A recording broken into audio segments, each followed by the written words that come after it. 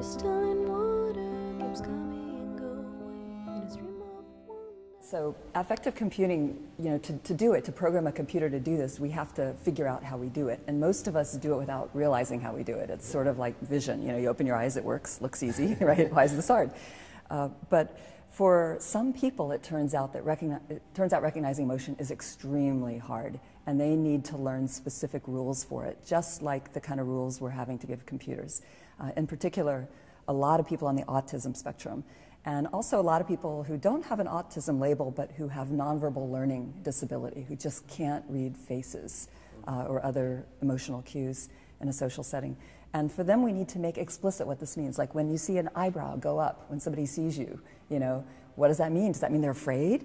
Probably not. Probably means they're recognizing you, acknowledging you. Maybe they're open to, you approaching them. And those signals are really important to read correctly.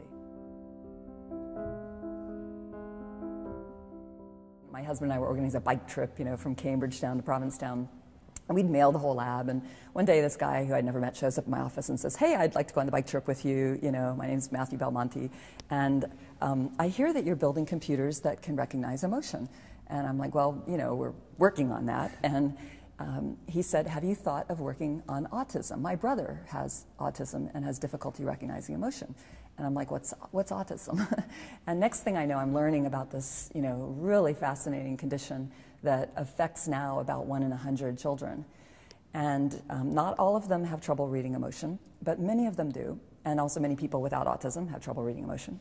And gradually we've come to see that a lot of what we're building is really on the wish list of a number of people who struggle with this on a day-to-day basis. And now our desire is not just to give these skills to machines, but to build technology that helps people who need support with these day-to-day reading of emotion experiences.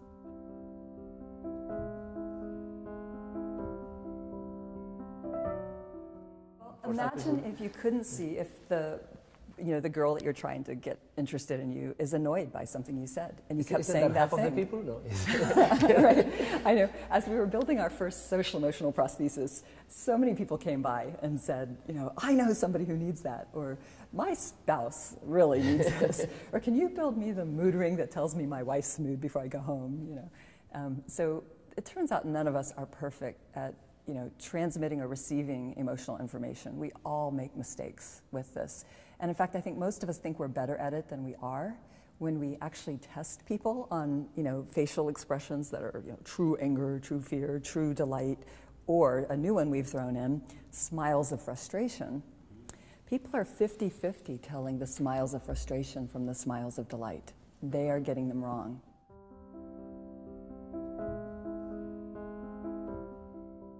Different. Lying, it turns out, well, it's complicated, but one of the reasons that we want to look at multiple things is not just because any one channel might be faulty, but also when people are sincere, when you meet with people like in a real face-to-face interview, you're sensing not only like what their accomplishments are and what kind of person they are, but you're sensing kind of how congruent their expressions and gestures and words are.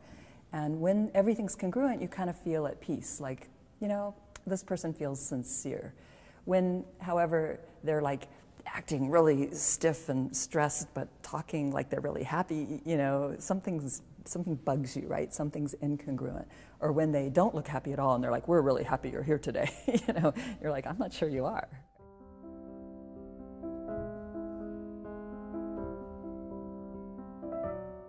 They're together. And in fact, this is even more exasperating for a person on the autism spectrum and for people who have what's called sensory integration challenges. For many of these people, to simultaneously switch and process channels of auditory and visual information is really hard. They can concentrate on the speech or they can concentrate on the visual, but doing both simultaneously, or if they're wearing a scratchy wool sweater at the same time, that's really a challenge. So for some people, their brains don't naturally integrate these channels like most of us do.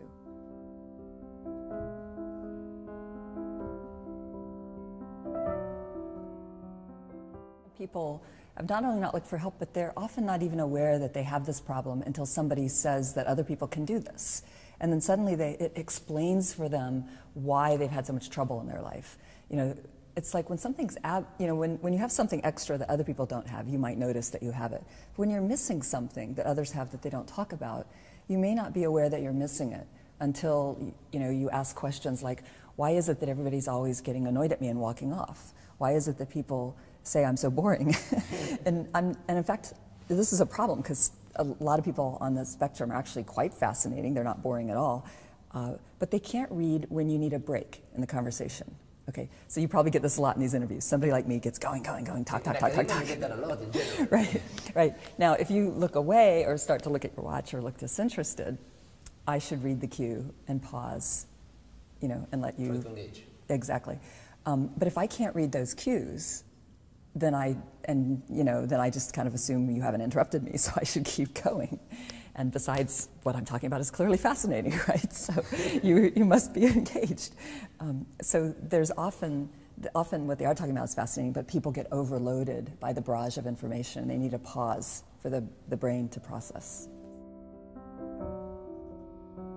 Crystalline water keeps coming and going in a stream of wonders. It follows meanders, falls and it splashes into millions of bubbles. Play hide and seek in the castles of sand. How's that for a bride?